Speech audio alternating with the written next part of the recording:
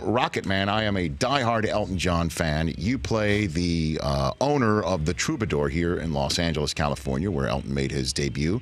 What was it like going back in time and recreating the birth of Elton, if you will? It was a blast. It was a total blast. First of all, I got to wear a wig, which I've never acted with a wig before. Come on. And I just sort of didn't want to act with a wig. I was like talking to the director. I was like, really, man? I mean, can I, you know? I put that wig on, and it was like, oh, I know what I'm doing. It was so much fun. We had a blast. And Taron Egerton is, wait till you see his performance. Right.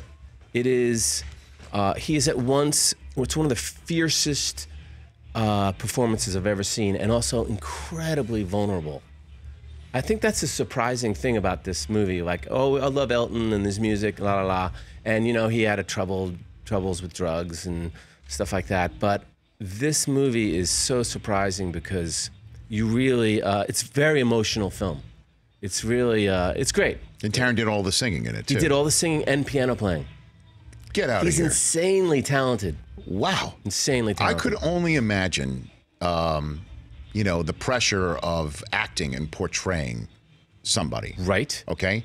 Acting and portraying Elton John and then singing and playing the piano? I know. I don't know how you could pull something off like and that. redoing all their songs, all of his songs. I mean, you know, they switch the songs around and orchestrate it into the movie unbelievably beautifully. And Elton has been a champion of this film. I mean, he worked on the script, and he just turned to Dexter Fletcher, who directed it, and just said it's a masterpiece. I mean, it's yeah. I'm such a fan of Elton John's, and I was hoping somehow, some way, because he does live part of the year in Atlanta. Yeah. And he is an NFL fan. And That's right. I met him once because he was at the opening of a season in New England.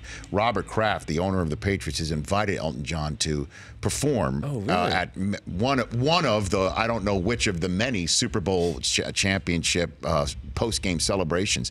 And I met him there. Oh, awesome. I was kind of like hoping somehow, some way that I would see him at the Super Bowl. But alas, that was not to be. No. You did all your own talking in the movie, right? You did all your... No, I have a young boy who comes in and does it for me. Yeah, you know, I can't be bothered to talk during a movie. Well, I mean, it's too much energy. You were the voice of Hercules. I was. So yes. I know you've done some of your own voiceover. So you know that I can speak. You know, exactly. So you did your own speaking work. I was just pointing that out for you. For more of the Rich Eisen Show, tune to Audience Channel 239 on DirecTV for free on BR Live, or download the Rich Eisen Show app.